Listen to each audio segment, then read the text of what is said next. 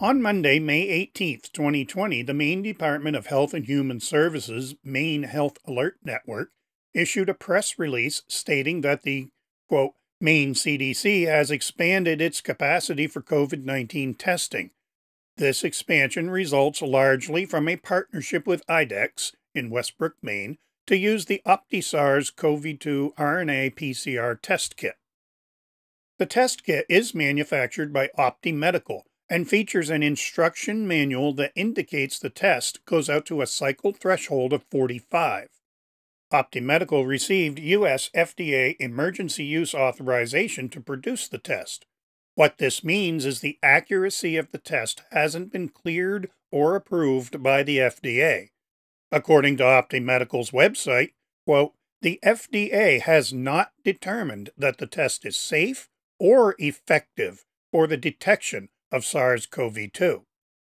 A CDC document entitled CDC 2019 Novel Coronavirus Real-Time RT-PCR Diagnostic Panel, effective July 13, 2020, states that if a, quote, laboratory modifies this test by using unauthorized alternate components, the modified test is not authorized under the EUA.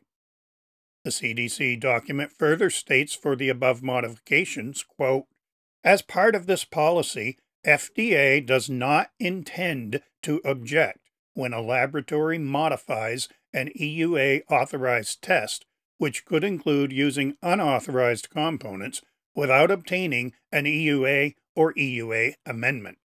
PCR tests do not look for the whole virus. Instead, they use chemicals to amplify levels of its RNA so it might be detected. This amplification, called a cycle, is a manufacturing process that successively doubles the amount of viral RNA with every new cycle. The test keeps cycling and amplifying the fragments until a point where they can be detected by the test instruments.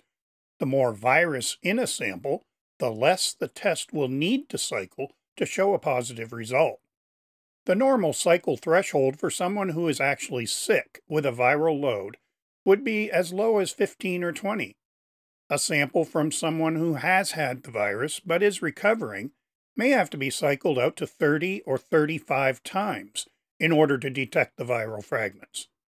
Positive results derived from cycle thresholds of 40 or above are considered non-infectious, featuring mere leftover viral fragments, and while the PCR test may indicate positive at this cycle threshold, the person will not have enough active, viable virus to get sick or be infectious. Most virologists agree that any test that has to cycle over 35 times should be considered negative for the purposes of classifying someone as sick or infectious. Maine is using a PCR test kit that cycles out to an excessively high cycle threshold of 45, which means many of the so-called positive COVID-19 cases in the state could be classified as negative. A rapid communication from Eurosurveillance.org dated August 3, 2020 stated that, quote, RT-PCR do not distinguish between infectious and non-infectious virus. They further provided a chart that shows the likelihood of sickness or infectiousness of a COVID-19 patient based upon the cycle threshold required to get a positive PCR test result. On August 29, 2020, the New York Times published an article entitled, Your Coronavirus Test is Positive. Maybe it shouldn't be. In that article, they looked at the states of Massachusetts, New York, and Nevada, and found up to 90% of the positive PCR tests in those states cycled out to 40. This means those people carried barely any virus at all and should have been classified as a negative test result. According to a New York Times interview with Dr. Michael Mina, an epidemiologist at the Harvard T.H. Chan School of Public Health, tests with thresholds so high may detect not just live virus, but also genetic fragments, leftovers from infection that pose no particular risk, akin to finding a hair in a room long after a person has left. An editorial commentary published in the journal Clinical Infectious Diseases by Michael Tom and Michael Mina stated, "Following complete resolution of symptoms, people can have prolonged positive SARS-CoV-2 RT-PCR test results potentially for weeks. At these late time points, the cycle threshold value is often very high, representing very low copies of viral RNA. A positive RT-qPCR result may not necessarily mean the person is still infectious or that he or she has any meaningful disease. Maine's PCR tests cycle out to 45 cycles. At this cycle threshold, a PCR test should in all actuality be considered negative."